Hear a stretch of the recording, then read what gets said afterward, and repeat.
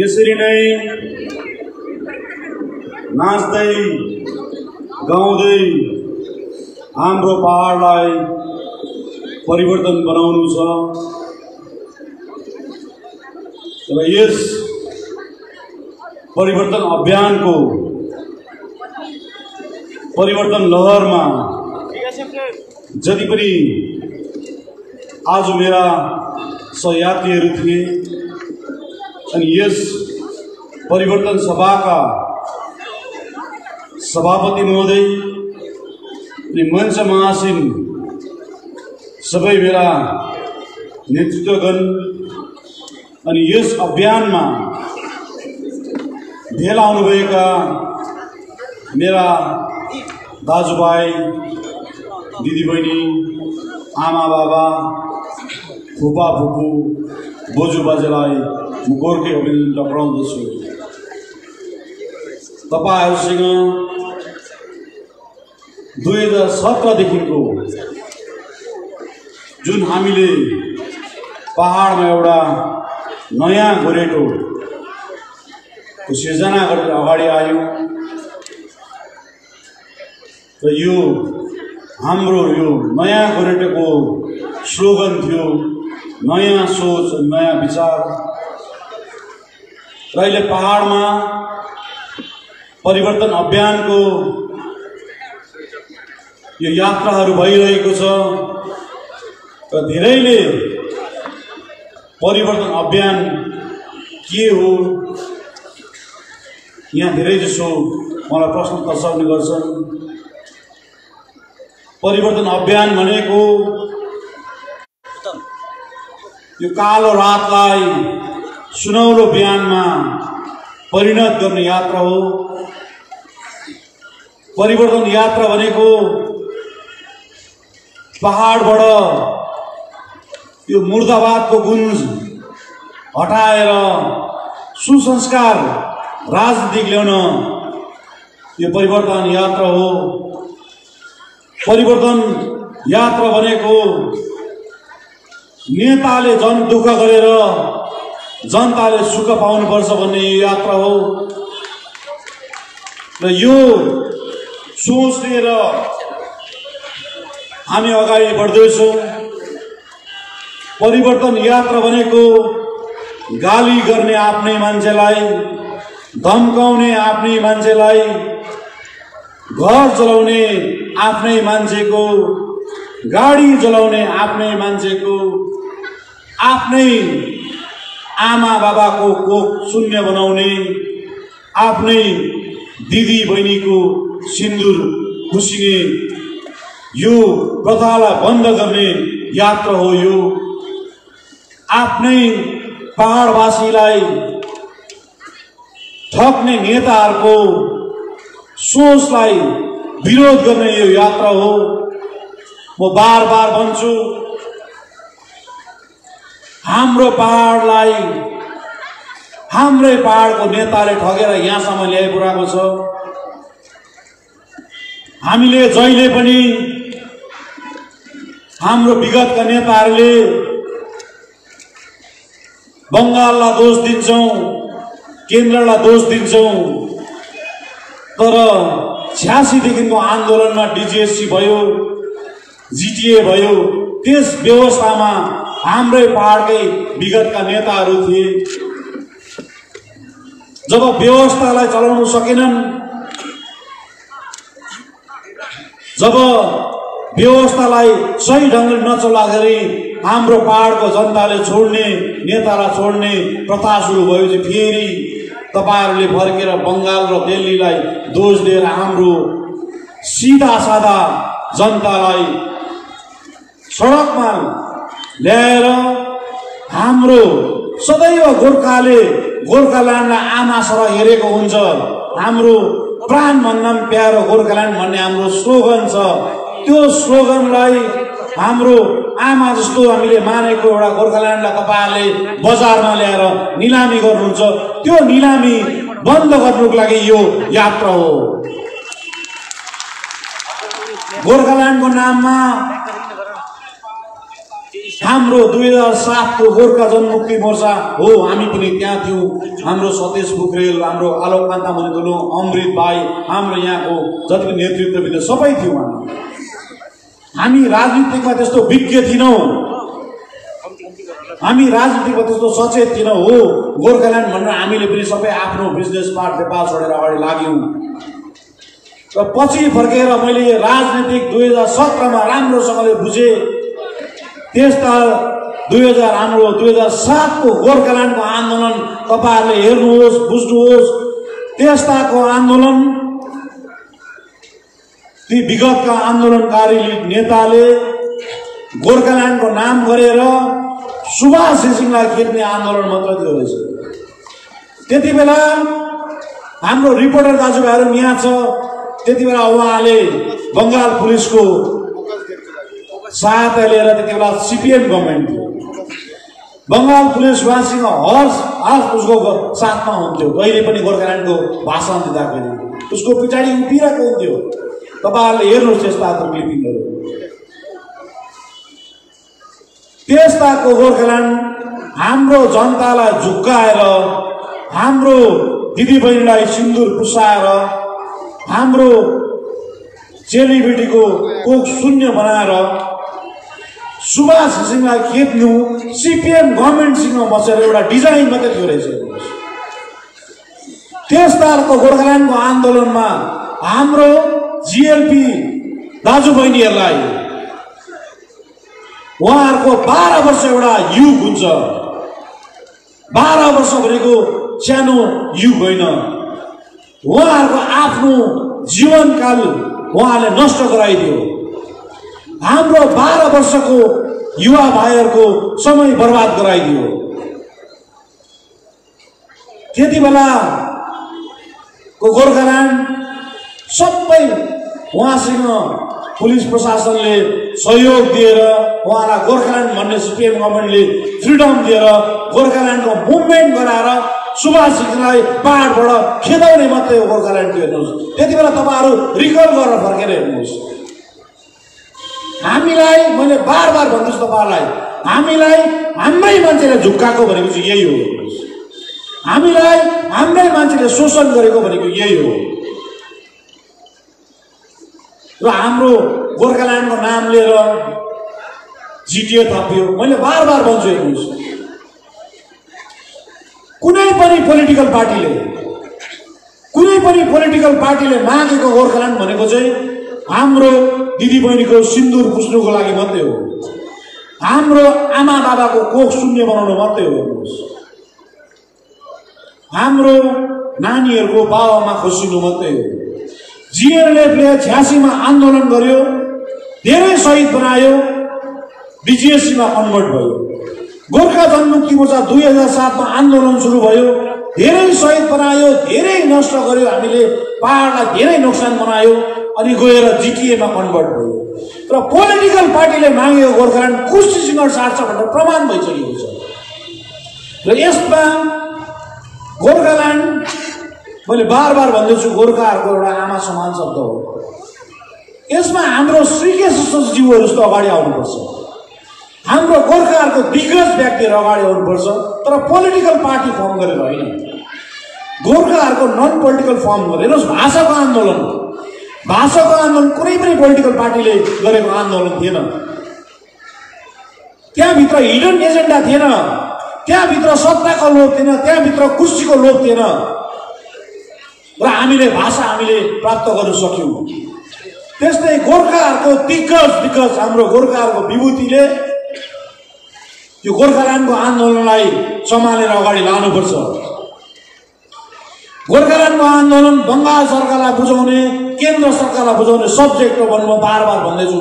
गोर्खाल्यान्डको नाममा हाम्रो कालिम्पोङ बन्द गरेर, दार्जिलिङ बन्द गरेर, खरसाङ बन्द गरेर हामीले हाम्रै मान्छेलाई दुःख दिएर, हाम्रै मान्छेलाई पीडा दिएर, हाम्रै चालक दाजुभाइहरूको गाडी बन्द गरेर उनीहरूको घरलाई विचलन बनाएर पाउने चिज होइन गोर्खाल्यान्ड। हेर्नुहोस्, त्यो एउटा लिडरहरूले आफ्नो सत्ताको लागि एउटा प्रयोग गर्ने शब्द बनाइसकेको छ।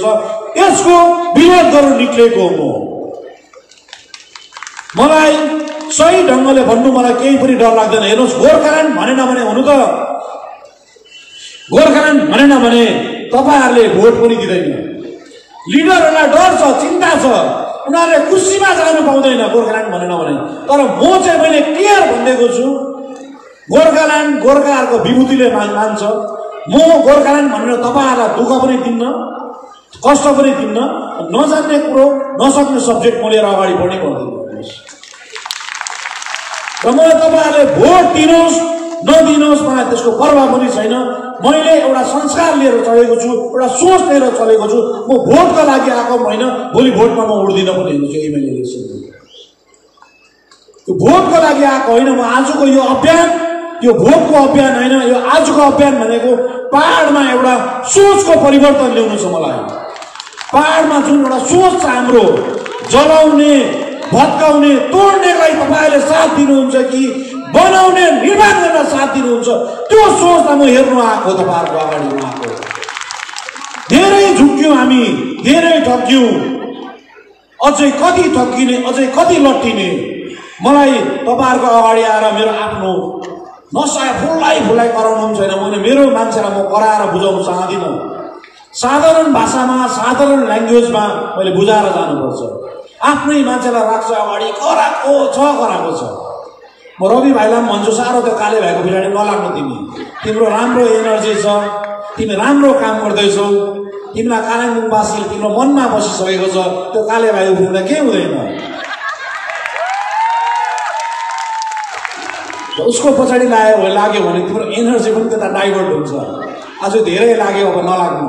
तिम्रो कर्मलाई कालिम्पोङले देखिसकेको छ, तिम्रो कामलाई तिमीले अगाडि कालिम्पोङवासीले देखिरहेको छ।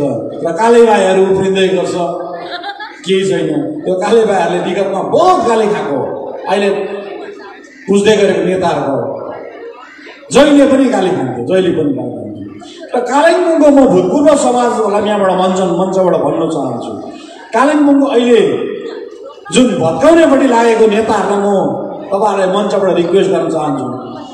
कालिम्पोङमा तपाईहरुले गाली मात्रै खाइरहने। पहिला पनि जहिले पनि कालिम्पोङमा आयो गाली मात्रै गर्थ्यो। कालिम्पोङको सेन्ट्रल कमिटीको मिटिङ हुन्थ्यो, गाली मात्रै गर्थ्यो। कालिम्पोङको सभासदले गाली मात्रै खान्थ्यो।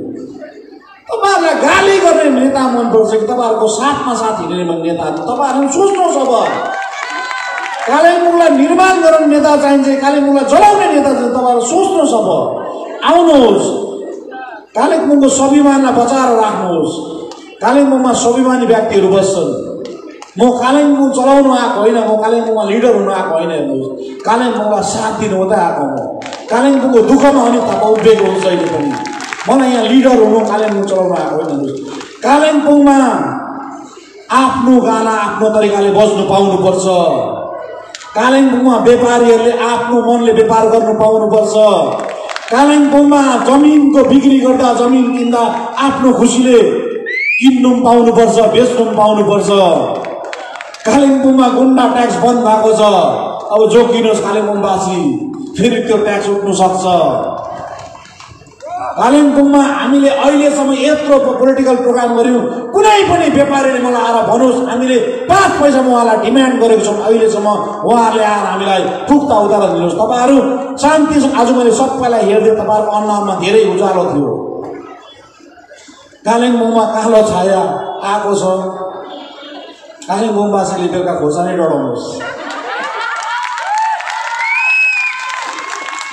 नत्र भने तपाईहरुलाई जमिन किन्दा पनि पैसै माग्छ, तपाईहरुको अलिकति के प्रोग्राममा पनि पैसै माग्छ, जे गर्दा पनि पैसा माग्छ। पैसाले के गर्छ? पुग्दै कति लाग्छ पैसा मान्छेलाई? के रोटी खानु, भात खानु त हो। र कालिम्पोङको जुन विगतको दिनको अवस्था छ, कालिम्पोङको जुन विगतको दिनको सोच थियो, त्यो सोचलाई विरोध गर्ने कालिम्पोङवासीले धेरै भोगेको छ। हेर्नुहोस्, कालिम्पोङवासी आफ्नो प्रकारले गाउनु पाउँदैन थियो, आफ्नो प्रकारले नाच्नु पाउँदैन थियो, आफ्नो प्रकारले हाँस्नु पाउँदैन थियो। डेमोक्रेसी थिएन। कलाकारहरूले आफ्नो कला प्रदर्शन गर्नुमा रोक लाउँथ्यो। मुभी बनाउँदाखेरि पनि आफ्नो प्रकारले मुभी पाउनु पाउँदैन थियो। हिजो अस्ति मात्रै मैले एउटा प्रेस माध्यमबाट देखेँ, हाम्रो भानुपालाको विक्रम भाइले बोलेको देखेँ। त्यति बेला उहाँले पिक्चर बनाउनु भएको थियो रहेछ। पिक्चर बनाउने आफ्नो सोच हुन्छ नि, आफ्नो सोचमा उहाँले पिक्चर बनाउनु भएछ। त्यो सोच पाटले बासमा मन परेन रहेछ। फेरि उहाँलाई पिक्चर ब्यान गर्नु लाग्यो भनेर उहाँहरूले बोल्दै थियो। त्यस्तो दिन थियो। मैले त्यसै कालो छैन भनेको होइन नि, त्यस्तो दिन थियो। र म पस्दाखेरि मैले आज कालिम्पोङको जति पनि व्यापारी दाजुभाइहरू देखेँ, उनीहरूको अनुहार उज्यालो थियो, हँसिलो थियो। उहाँहरूको एउटा मनोबल बढेको थियो। उहाँहरूको जुन विगतमा भोगेको कुराहरू फेरि हामीलाई आइपर्छ भन्ने एउटा उहाँहरूको चिन्ता थियो। चिन्ता आज उहाँले दूर भएको मैले उहाँको अनुहारबाट पाएँ। अनि म यो अभियान, यो परिवर्तन लहर सत्ताको लागि मैले आज नै म तपाईँलाई भनेर जान्छु यहाँबाट। म सत्ताको लोभ पनि गर्दिनँ, म सत्ताको माया पनि गर्दिनँ। मलाई माया गर्छु भने मलाई मेरो पहाडवासीको माया छ। मलाई चिन्ता छ भने मलाई मेरो पहाडवासीको भविष्यको चिन्ता छ। मलाई सत्ताको म भोगी पनि होइन, हेर्नुहोस्, मलाई सत्ताको माया पनि लाग्दैन, मलाई सत्ताको मलाई चिन्ता पनि लाग्दैन। मलाई चिन्ता छ भने मलाई मेरो पहाडको युवा भाइ बहिनीको बेरोजगार शिकार छ, यिनीहरूलाई रोजगार दिनेको मलाई चिन्ता छ। हेर्नुहोस्, मलाई चिन्ता छ भने मलाई मेरो दाजुभाइ दिदीबहिनी दिन रात पढेको नानीहरू रोजगारको पछाडि लागिरहेको छ, कहाँबाट पाउने, कसरी पाउने, उनीहरूको भविष्यमाथि चिन्ता छ। हेर्नुहोस्, खुसी त आउँछ जान्छ, खुसी कसैको बाउको बेवा पनि होइन। म सत्ता लिन्छु भन्दा सत्ता पाउँदैन पनि। सत्ता पाउनु त्यस्तो सजिलो छैन। सत्ता हुँदा कर्म ठिक गर्नुपर्छ। मुखवीर भएर सत्ता पाउँदैन, कर्मवीर हुनुपर्छ त्यसको लागि। र अहिले हेर्छु सत्ता लिन्छु भन्छ। अब हङकङबाट किनेर दिनु पर्ला जस्तो भइसक्यो। अनि अहिले हेर्छु घोप्रो फुटाइ कराउँदै गरेको हुन्छ, गाली मात्रै गर्छ। हेर्नुहोस् बिजेपीलाई। र बिजेपीले गोर्खाहरूलाई केही पनि दिँदैन भने त हामीले 2017मा तृणमूलसँग एलायन्स गरेर ममता ब्यानर्जीसँग टेबलमा सिटिङ गरेर हामी अगाडि चलेको हो। त्यस्तो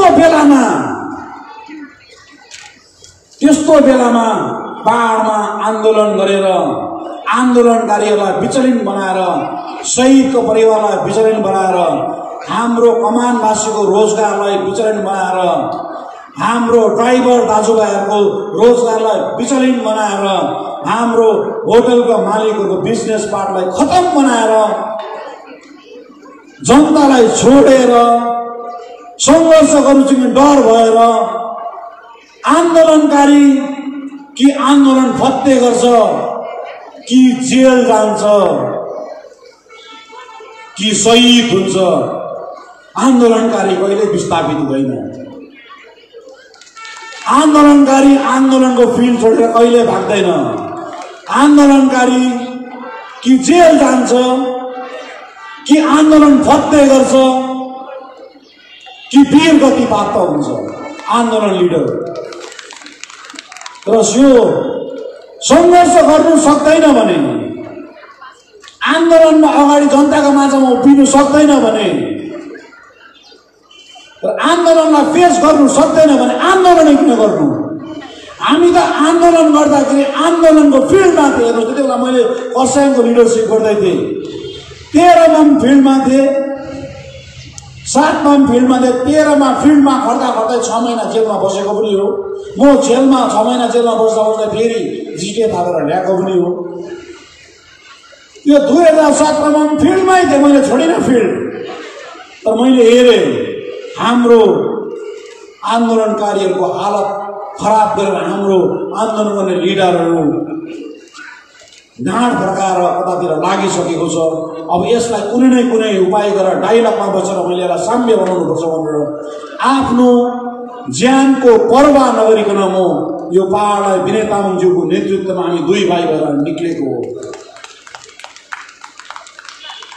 र जुन मैले गोरेटो पहिलाएँ, मैले भने बिजेपीले त हामीलाई 15 वर्ष खाइदियो। त्यो मैले 2017 मा मैले पहाडलाई बुझाइसकेको छु अनि पहाडले बुझिसकेको छ। बिजेपीले गोर्खाहरूलाई केही दिँदैन, काँटी पनि दिएन नि। बिजेपीले गोर्खाहरूलाई काँटी पनि दिएन। हेर्नुहोस्, यो पालिको 5 वर्ष मैले भोट हालेको, 10 वर्ष त मैले पनि हालेको, तर 15 वर्ष पहाडले त भोट दिएकै हो। र 15 वर्ष दिँदा पनि बिजेपीले केही दिने पहाडवासीले बुझेको छ। अनि हामीले 2017 मा बुझेर यो चाहिँ होइन, हाम्रो सरकारसँग मिलेर हामीले काम गरेर हाम्रो पहाडलाई विकसित बनाउनुपर्छ।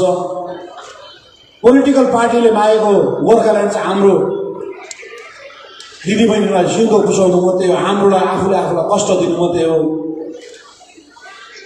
यसलाई गोर्खाहरूको विभूतिले अगाडि लिएर जानुपर्छ भनेर हामीले मिस ममता ब्यानर्जीसँग एलायन्स गरेर डाइलगमा गएर हामीले पहाडलाई साम्य बनाएर फेरि पहाडले पुरानो धुनमा नाच्नु जानिसकेको छ, गाउनु जानिसकेको छ।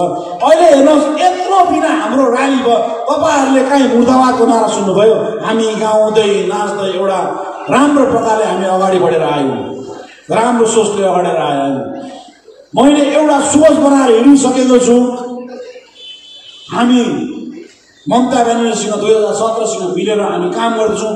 भोलि पनि म मिलेर काम गर्छु। म घरिघरि पार्टी चेन्ज गर्ने व्यक्ति होइन। हेर्नुहोस्, घरि यो घरि त्यो भन्ने मैले एउटा गोरेटो गरिसकेको छु। म त्यो गोरेटोमा हेर्छु अनि म तपाईँहरूलाई भने म खुल्ला रूपले भन्छु, म ढाँट्दिनँ। माथि गएर भिन्दै मुनि गएर भिन्दै म गर्ने व्यक्ति पनि होइन। म ढाँटेर काम गर्दिनँ। मलाई तपाईँहरूले भोट दिनुहोस् नदिनुहोस् तपाईँहरूको सोचको हो, तर मेरो सोच मेरो विचार भनेको मैले एउटा गोरेटो गरिसकेको छु। म त्यो गोरेटोमा हिँडिरहेको छु। हामीलाई मलाई सबैभन्दा मैले भने मलाई सबैभन्दा चिन्ता भनेको हाम्रो पहाडको सिस्टम कल्यास भएको छ, सिस्टम बनाउनु छ। हाम्रो नानीहरू बेरोजगार भएको छ, रोजगार दिनु छ। हेर्नुहोस्, अहिले हाम्रो पहाडमा पेन्सन भएको बाबुआमाको तलबले छोरा बुहारी र नानीहरू केही पेन्सनले पढ्दैछ। त्यस्तो अवस्थामा पहाड पुगिसकेको छौँ हामी, त्यस्तो अवस्थामा पहाड पुगिसकेको छौँ। अनि हामीले अहिले पनि फेरि आन्दोलनै गर्ने, जलाउने, मैले गोर्खाल्यान्ड भन्ने तपाईँलाई झुक्काएर भोट माग्ने त्यो प्रथाको चाहिँ म विरोध गरेर निक्लेको हो। मैले भने म एकदम रियालिटी र प्र्याक्टिकलमा काम गर्छु। रियालिटी र प्र्याक्टिकलमा काम गर्दा हामीलाई पहाडले विकसित पहाड चाहन्छ या चाहँदैन त्यो हामी जनतामा छोडिदिएको छौँ। अब जनताले नेता चुज गर्छ, या जलाउने नेता चुज गर्छ या निर्माण गर्ने नेता चुज गर्छ, यो जनताको हातमा छ। तर अहिले आएर घोक्रो फुटाउँदै बिजेपीलाई गाली गर्दैछ। त्यो त हामीले 2017मा बुझाएको, उसले बुझेको भए अरू सही हुँदैन थियो नि त। हाम्रो नानीहरू बेरोजगार हुँदैन थियो, हाम्रो दाजुभाइहरूको गाडी बन्द हुँदैन थियो। त्यही 2017मा हामीले बुझाउँदा चाहिँ हामी चाहिँ गोर्खाल्यान्ड विरोधी भयौँ। अहिले तिमी चाहिँ के को विरोधी भयो थियो? त्यही म सिएम म्याडमलाई भन्छु, तपाईँलाई अहिले जो मिल्नु खोज्दैछ भने त तपाईँसँग मैले नक्सा देखेको छुइनँ कहीँ पनि। जो मिल्नु खोज्दैछ उसले चाहिँ 3 पल्ट धोका दिएको हो। अहिले पनि 2021मा कसलाई दिन्छु, 2024मा कसलाई दिन्छु भन्दैछ। हामी चाहिँ एक लाइन पक्रेर हिँडेपछि त्यो लाइनमा हिँड्ने व्यक्तिहरू। हामीले जनतालाई एउटा गोरेटोमा कोरिसकेपछि घरि तिमीहरू यो बाटो हिँड, घरि तिमीहरू यो बाटो हिँड, घरि चोर बाटो हिँड, घरि सर्टकट हिँड भन्ने व्यक्ति होइन। हेर्नुहोस्, हामी जसरी भए जनतालाई सही ढङ्गले सही प्रकारले गोरेटोमा डोलाएर एउटा छेउमा पुर्याउनु छ। र यो यात्रा यो सङ्घर्ष धेरै गर्नु छ। हेर्नुहोस्, पहाड धेरै अस्तव्यस्त अवस्थामा छ। जुन कुर्सीमा म अहिले पुगेको छु नि, जहाँ बस्दा पनि खोज्ने खुसी छ, जहाँ बस्दा पनि खोज्छ। सबैको डिस्ब्यालेन्स भएको कुर्सीमा चाहिँ म आइपुगेको छु। कति गाह्रो छ मलाई थाहा छ। हेर्नुहोस्, त्यही मलाई सत्ताको त एउटा पनि लोभ छैन, तर मान्छेको सोचमा परिवर्तन गर्नु निक्लेको हो। जबसम्म हामीले मानसिकतामा सोचमा परिवर्तन ल्याउँदैनौँ हाम्रो पहाड अगाडि बढ्दैन। मैले कालिम्पोङमा आउँदाखेरि हिजोदेखि बेलुका धेरै ठाउँमा फ्लेक्सहरू पोस्टरहरू च्यातिएको रहेछ, हाम्रो पार्टी तोडफोड गरिदिएको रहेछ। अनित थापा अब मान्छेको मनमा बस्न चाहन्छ। अनित थापाले अब यो पोस्टर च्याप्छ, हाम्रो पार्टी बीच भत्काउँछ। तिनीहरूलाई मलाई केही भन्नु छैन। तिमीहरूको पनि मलाई सोचको परिवर्तन ल्याउनु छ हेर भाइयो। तिमीलाई जो लिडरले मिसगाइड गर्दैछ तिमीहरूलाई म कुनै न कुनै दिन बुझाएरै छाड्छु। जुन दिन म तिमीहरूको सोचमा परिवर्तन ल्याउँछु त्यो दिन मात्रै मेरो यात्रा बन्द हुन्छ। मलाई अघि रिपोर्टर दाजुभाइले भन्दै तपाईँहरूको यात्रा कहिलेसम्म हो भनेर भन्दै थियो। जबसम्म पहाडमा यो च्यात्ने, भत्काउने, जलाउने प्रथा बन्द हुँदैन अनित थापा र विनय तामाङको यात्रा जारी रहन्छ। यो यात्रामा तपाईँहरूको साथ, तपाईँहरूको सहयोग जहिले चाहिन्छ। अनि हामीलाई आज धेरै हाम्रो कालिम्पोङको हाम्रो लिडरहरूले मेला ग्राउन्डमा मिटिङ गर्नु पर्थ्यो, मेला ग्राउन्डमा जनसभा गर्नु पर्थ्यो, मेला ग्राउन्ड गरेर देखाउनु पर्थ्यो। मलाई कसैलाई देखाउनु छैन। हामीले मेला ग्राउन्डमा हाम्रो समयमा आएर भनिसकेको छौँ, मेला ग्राउन्ड स्पोर्ट्सको क्षेत्र हो, मेला ग्राउन्ड फुटबल खेल्ने मैदान हो, मेला ग्राउन्ड कालिम्पोङको एउटा ताज हो। त्यसमा राजनीतिक अखडा बनाउँदैनौँ भनेर हामीले भनिसकेको छौँ। त्यसमा हामीले राजनीतिक अखडा गर्न दिँदैनौँ भनेर भनेको छु। आज म यो मञ्चबाट कालिम्पोङ एसपी, कालिम्पोङ डिएमलाई रिक्वेस्ट गर्छु, तपाईँहरूले मेला ग्राउन्डमा राजनीतिक प्रोग्राम गर्ने पर्मिसन पटक्कै नदिनुहोस्। हेर्नुहोस्, तपाईँहरूले कालिम्पोङको एउटा मेला ग्राउन्ड कालिम्पोङवासीको ताज हो, त्यसमा राजनीतिक अखडा गरेर एक अर्कालाई गाली गर्ने ग्राउन्ड होइन त्यो। कालिम्पोङको एउटा त्यो फुटबल प्लेयरहरूको स्पोर्ट्सको सेन्टर हो। त्यो स्पोर्ट्सको सेन्टरलाई स्पोर्ट्सको सेन्टर बनाउनुपर्छ। हाम्रो विनय तामाङजीले आफै घोषणा गरेको थियौँ। त्यो सोचमा हामीले रेस्पेक्ट गरेर आज हामीले यहाँ गरेको थियौँ। हामीलाई कसैलाई ताकत देखाउनु पनि छैन, कसैलाई गाली गर्नु पनि छैन। र मैले हिजो सुन्दै थिएँ विगतका जिटिए चलाउने चेयरम्यानले रोपेको पनि पैसा मैले छुट्याइदिएको थिएँ, कुनै केसको पनि डिएलओको पनि पैसा छुट्याइदिएको थिएँ भन्दै थियो। दाजु छुट्याउनु त छुट्यायो होला, आफ्नैपट्टि छुट्यायो होला। तपाईँले कहाँ छुट्याउनु भएको थियो? तपाईँले अहिले आरटिए गर्दा हुन्छ, हुन त आरटिए गर्नु आउँछ कि आउँदैन? आरटिए गर्दा हुन्छ, तपाईँले छुट्टाएको पैसा तपाईँले पाउनुहुन्छ। तपाईँले छुट्टाको, तपाईँले नरिवल फुटाएको कालिम्पोङमा त्यो नरिवल उम्रेको मात्रै भए उम्रेन रहेछ, उम्रेको मात्रै भए नरिवलै बेचेर पनि कालिम्पोङको व्यवसाय चल्थ्यो। जति फुटाउनु भयो नरिवल, जति घोषणा गर्नुभयो, त्यो फुटाको नरिवल उम्रेर फलेकै मात्रै भए फुटाउनु पनि तपाईँले फल्ने नरिवल फुटाउनु भएन रहेछ। त्यो उम्रेकै मात्रै भए त्यो नरिवल फल्दैकै मात्रै भए त्यो नरिवलै बेचेर मेरो भाइहरूले जीविका चलाउँथ्यो होला। तपाईँले अब जग्गामा हुँदा त गर्नु भएन। जग्गामा हुँदा तपाईँले कसैलाई हाम्रो कालिम्पोङलाई पिउन देख्छ नि भन्नुहोस् न, कसैले पिउन पनि पाक्छ लु हात उठाउनुहोस् त। जग्गामा हुँदा पाउनु भएन। तपाईँको जग्गा भइसक्यो। अब जबरजस्ती आउँछु कि आउँछु, गर्छु कि गर्छु, म सत्ता लिन्छु कि लिन्छु भनेर आउँदैन। सत्ता त पब्लिकले पो दिन्छ। मैले भन्नुहोस् त, म त नोमिनेटेड हो, मलाई सरकारले राखेको व्यक्ति हो। म आज हेर्नुहोस् एउटा इक्जाम्पल दिन्छु। हाम्रो मैले आज प्रथमचोटि हाम्रो गोर्खा जनमुक्ति मोर्चाको यो जनसभामा मैले बोर्डको चेयरम्यान पाएँ। हाम्रो व्यक्ति हो नि, हाम्रो मान्छे, हाम्रो बोर्डको चेयरम्यान भएको छ। हामी घमण्ड गर्नुपर्छ। हिजोको दिनमा त यो बोर्डको चेयरम्यानको घर जलाइदिए, यो बोर्डको चेयरम्यानको घर तोडिदिए भने हाम्रै भाइहरू लाग्यो। आफ्नै भाइले आफ्नै दाजुको घर जलाउने प्रथा थियो। यो प्रथा बन्द भयो। आज उहाँहरूलाई मैले स्टेजमा आउँदाखेरि मेरो यात्रा काहीँ न काहीँ म सफल हुँदैछु भन्ने मलाई एउटा फिल भएर गएको छ। फेरि आउने बित्तिकै भोटरलाई गाली गर्छ, हाम्रो बुद्धिजीवीलाई गाली गर्छ, हाम्रो बोर्डको चेयरम्यानहरूले करप्सन गरे भनेर गाली गर्छ। भाइयो, म जसरी नोमिनेटेड हो, तपाईँहरू त्यसरी नै सरकारले नोमिनेटेड भएको आफ्नो स्वाभिमानमा बाँच्नुहोस्। तपाईँहरूलाई भनेको चाहिँ त्यसको जवाब दिनुहोस्। किनभने तपाईँहरूले प्रत्येक गरिबहरूको घर बनाउनु भएको छ। तपाईँहरूले प्रत्येक ठाउँमा गएर गल्ली गल्लीमा हाम्रो जातिको लागि घर निर्माण गर्नु भएको छ। तपाईँहरूले फेरि तपाईँहरू डराउनु पर्दैन। अब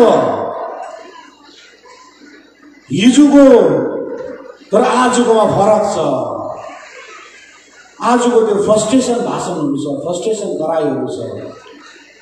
हिजो त सबैले मैले पनि गोर्खाको नेतै भन्ने सोचेको थिएँ, तर मैले त 2017मा बुझेँ हामी त झुक्किएको रहेछौँ भनेर। आज यो जनताले बुझ्दैछ, तर अझै बुझाउनु छ मलाई, अझै सम्झाउनु छ, अझै धेरै चिजहरू देखाउनु छ। रेलवेको लागि त्यसै भन्दै थियो, रेलवेमा त तिमीले कमिसन नमिल्दा रेलको काम गर्नु नदिएको। अहिले हामीले खुल्ला रूपले रेलको काम गर्दैछौँ, किनभने हामीलाई पहाडमा विकास चाहिएको छ। हाम्रो पहाडमा रेल कुद्नुपर्छ, हाम्रो पहाडमा कनेक्टिभिटी हुनुपर्छ, हाम्रो पहाडमा त्यहाँ बन्ने भने हाम्रो दाजुभाइ दिदीबहिनी रोजगार पाउँछ। अहिले पनि त्यो काममा हाम्रो हाइवेको भाइहरूले आफ्नो प्रकारले उहाँहरूले रोजगार पाइरहेको छ, आफ्नो प्रकारले रोजगार चलाइरहेको छ। प्रत्येक कुरामा कालिम्पोङवासीलाई त सबै कुरो प्रत्येक कुरामा कमिसनको कुरा थियो, प्रत्येक कुरामा पैसाको कुरा थियो। अनि यस्तो सोचले पहाडलाई अगाडि लान्छ भन्नुहोस्, यस्तो तरिकाले हामी अगाडि बढ्छौँ। र यसैले म कालिम्पोङवासीलाई म रिक्वेस्ट गर्छु, तपाईँहरू ढुक्कै बस्नुहोस्। मैले आज हेरेँ यात्रामा धेरै कालिम्पोङवासीको सोच पनि परिवर्तन भएको छ र कालिम्पोङवासीले अझै धेरै काम गर्नु छ, धेरै अगाडि लानु छ। कालिम्पोङ आफ्नै स्वाभिमान बोकेको जग्गा हो, तपाईहरु आफ्नो स्वाभिमानमा बस्नुहोस्। कालिम्पोङलाई गाली गर्ने लिडर चाहिन्छ कि माया गर्ने लिडर चाहिन्छ, कालिम्पोङवासीले सोच्नुहोस्। तपाईहरुले गाली खाने लिडर चाहिन्छ, तपाईहरुलाई कराउने लिडर चाहिन्छ कि परेको बेलामा तपाईहरुलाई साथ दिने लिडर चाहिन्छ, तपाईहरुले सोच्नुहोस्। र कालिम्पोङको व्यापारी वर्गहरु तपाईहरुले ढुक्कले बिजनेस गर्नुहोस्, जसरी 3 वर्ष गर्नुभयो फेरि पनि त्यसरी चल्छ। तर तपाईहरुलाई कसैले पनि तङ गर्यो, तपाईहरुलाई कसैले पनि गुन्डा ट्याक्स उठायो, तपाईहरुलाई कसैले पनि दग्दिदियो, तपाईहरुले सिधा सोझो आएर मलाई भन्दा हुन्छ। र विन्टरको मौसम छ, जाडोको हुन्छ, यो यात्रा धेरै लामो छ, सङ्घर्ष धेरै गर्नु छ। यो सङ्घर्ष गर्नु हामी पछाडि छर्नु हुँदैन। हेर्नुहोस्, हाम्रो यो पहाडको भविष्यको कुरा आउँछ।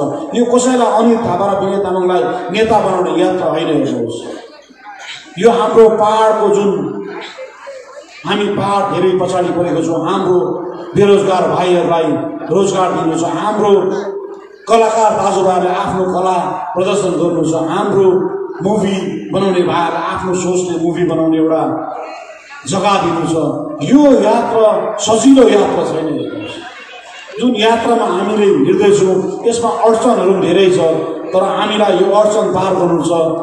अनि अन्तमा तपाईहरुलाई एउटै कुरा भनेर जान्छु, हामी आफ्नो घर आफ्नो भरमा चलाउनुपर्छ। अब हाम्रो घर हामीले आफ्नो स्याहार्नुपर्छ, हामी आफ्नो खुट्टामा उभिएर हामीले पहाडलाई चलाउन सक्षम हुनुपर्छ। र हामी एउटै स्लोगनमा हामी चल्दैछौँ, नयाँ सोच नयाँ विचारमा। अब दुईटा स्लोगन लिएर हामी जानुपर्छ, हाम्रो घर हाम्रो घर। हाम्रो आउने इलेक्सनको स्लोगन हुन्छ हाम्रो घर हाम्रो घर। हामी आफ्नो खुट्टामा अगाडि उभिने। अनि कालिम्पोङवासीलाई जहिले पनि जति बेला पनि परेको खण्डमा अनित थापा तपाईहरुको माझमा उभिने बाचा दिँदै मेरो सानो समाज यही समाउँछु। जय गोर्खा, जय गोर्खा। धन्यवाद।